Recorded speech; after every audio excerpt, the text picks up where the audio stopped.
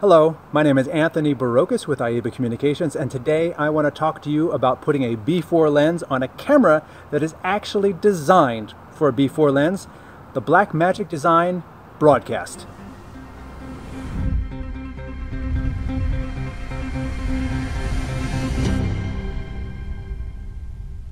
If you've ever seen my videos over the course of many years, you've seen that I've championed putting B4 lenses with a constant focus, constant aperture, and a powered servo zoom onto large sensor cameras. Why? Because having the ability to zoom smoothly, the ability to be able to keep focus when you zoom, the ability to keep an aperture so that it doesn't change or adjust while you zoom, those are critical features in documentary, in news, and in various filmmaking. You'll see filmmakers do use zooms. As much as I hear people who are prime lens purists, films do use zooms. Television uses zooms. Having a zoom lens is a critical function, and you can't do it with a still zoom lens. You can't. You can try, but you can't.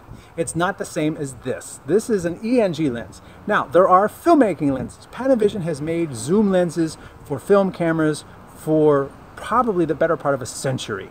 And since large sensor cameras have come out, lens makers like Fujinon and Canon have come out with servo zoom cinema lenses, which are made for the larger sensors. Now, if you want to spend $30,000 for a Canon cyan servo zoom for a Super 35 sensor, you can do that. Or I paid $600 for this one off of eBay.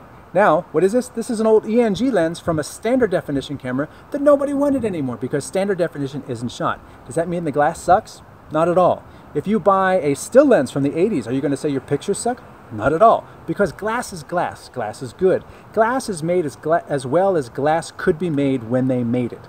So this is not limited to standard definition. It's not like, oh, I can only shoot 640 by 480 with this lens. No, I put it on a 4K camera and you'll see the results coming up. Now, why would you do this? Why is this cycle finally coming back? Well, because people needed something that they could quickly, easily pull out of a bag and start shooting in 4K. Now, you can find solutions, 4K ENG cameras from Sony and Panasonic. They're going to cost upwards of $25,000. This body is under $5,000. You can add the viewfinder, the handle, the shoulder mount. The shoulder mount comes with an extra handle down here. You can put rails in the front. It's a very capable system. And you could be out the door for less than $10,000, including power. Now, I've got an IDX battery on the back here, but you can choose V-Lock, you can choose Anton Bauer, whatever the heck you want. I don't care.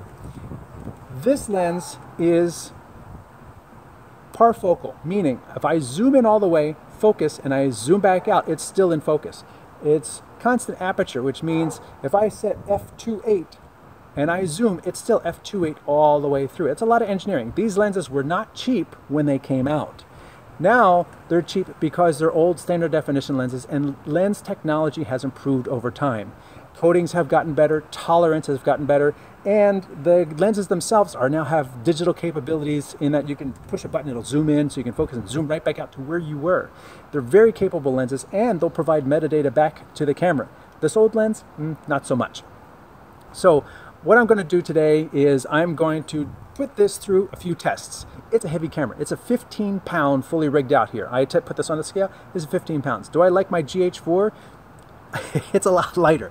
I'll be honest about that. But this camera does everything you would ask an on-shoulder 4K camera to do right out of the box, except maybe have a place to mount a shotgun microphone. You have to figure something else out there. A few caveats that I found in testing is that 15 pounds gets heavy. You know, if you're not used to it, it can, it wears on your back after a while. An all day of news shooting on an expo floor, yeah, you're going to feel the 15 pounds after a little while. It's going to hurt. The buttons here are right, like if I'm looking through the viewfinder, the buttons are literally right where my cheek is, because that's where the shoulder mount is, because that's where the center of balance is. This whole section should be like out here a little bit more, which would be easier to use if you are doing this on your shoulder. The big ENG bodies of old were quite larger than this, not as wide, but they were taller, they were longer, and the weight from the battery was put further back. So you would have the shoulder mount further back, and these buttons would be further forward.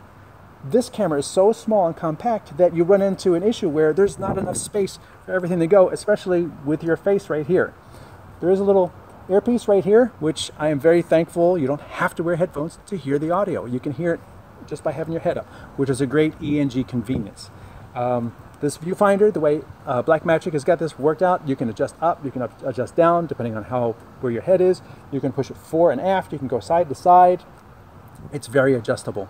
And I like the build of it. It is very solid. It is feels very durable, almost to the point where, hey, you know what? I'd actually be willing to give up some of that durability if you put some carbon fiber in this body, if you put a little magnesium up here on the handle and use some plastic on the viewfinder, because every ENG camera I used for decades, the viewfinder was plastic. Why? Because it's heavy!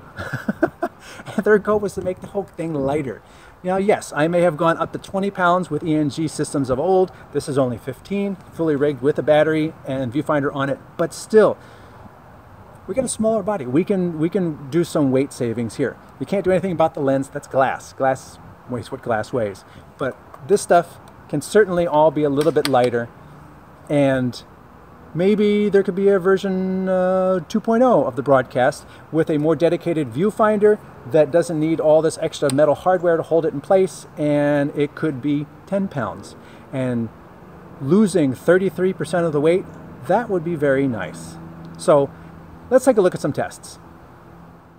The ENG lens, this parfocal power zoom lens on a 4K camera.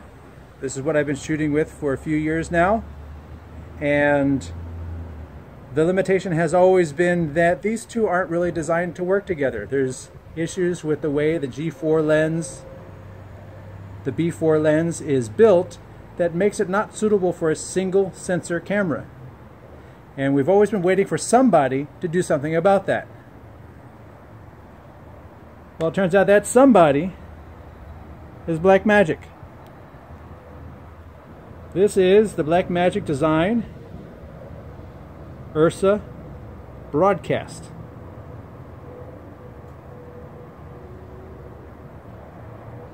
We're going to give these head-to-head, and I will be moving this lens between the two cameras. So it's not going to be a test of the lens, it's going to be a test of the cameras. 4K on Micro Four Thirds versus 4K on the URSA Broadcast. All right, we are recording to the CFast card. What we're looking at here is we're looking at the chain and highlights. As I push and pull focus, do you see any chromatic aberration in the chain on the URSA Broadcast?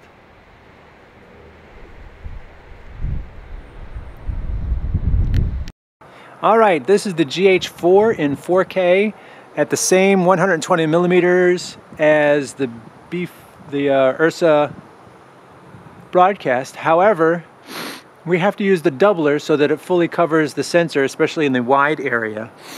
So we are at the doubler, so we're technically at 240 millimeters, which means I need to zoom out a little bit in order to get the same framing as I had with the URSA. So let us slide that over there. The sun is being a little bit of a challenge today, going in and out of clouds. But this way we can push and pull and look for that chromatic aberration.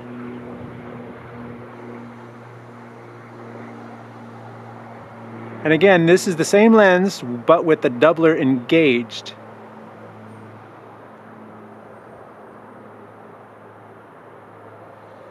And the sun just dipped away. Just for comparison, this is taking the doubler out on the GH4. At the telephoto end, it fully covers. It's just not as wide.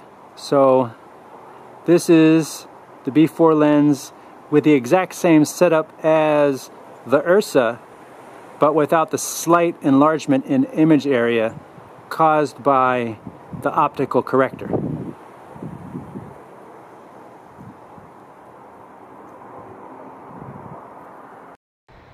All right, here we are.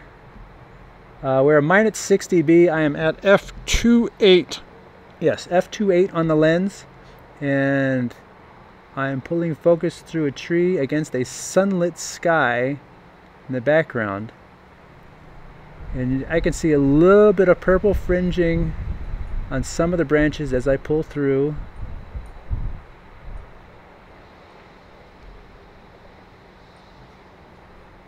I am at full telephoto on this lens.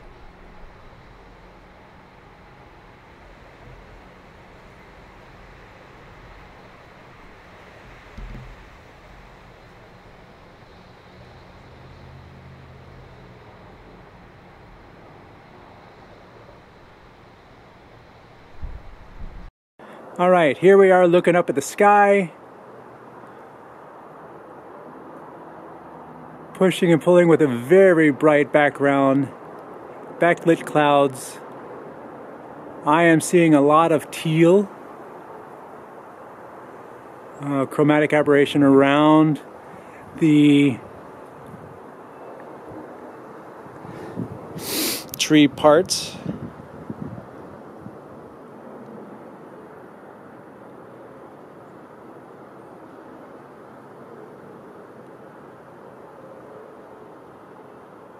This is the same test with the doubler engaged. Does adding more glass in between make a difference? Again, that sun is coming in and out, so it's presenting quite a challenge.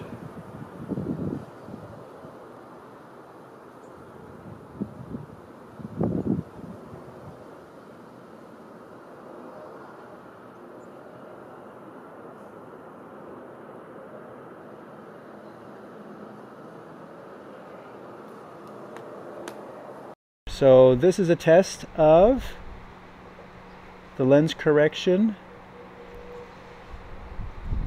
A B4 lens is a power servo lens. We could do a constant zoom, it's constant aperture, and it's parfocal.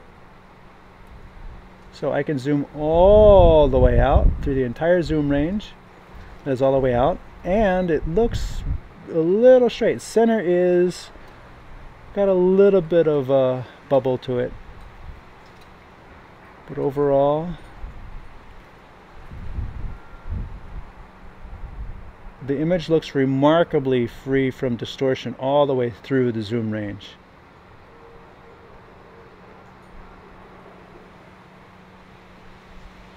All right, and now we are doing the zoom test on the GH4.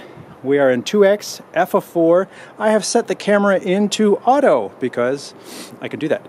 And this way it will automatically change exposure based upon whether the sun's going to go in or out behind the clouds. So as we zoom out,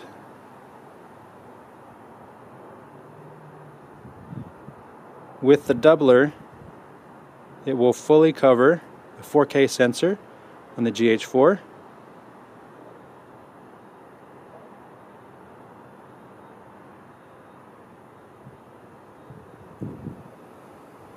And it looks really good. Still the same kind of bowing as I see on the URSA, so could be a lens issue more so than a correction issue, because I also see the same thing on the GH4 and it doesn't have the correction. Now, this is, of course, as I said, with the doubler in, and we can vary the speed of our zoom. Now let's take the doubler out. Camera will readjust, and now let me just double check that focus, and slowly zoom out. Again, we're still at f4 on the lens, GH4 4K. Now you can see the edges coming in on the circle of light.